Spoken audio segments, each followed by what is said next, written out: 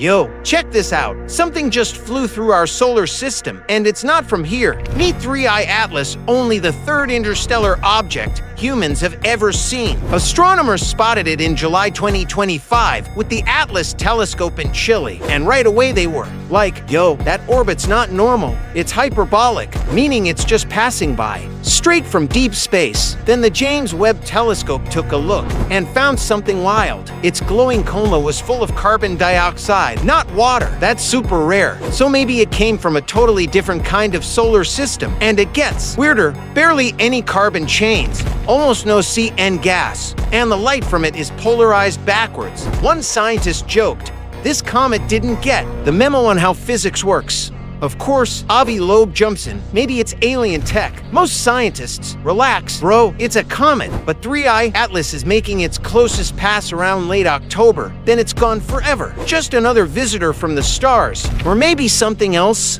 What do you think? Space rock or alien scout?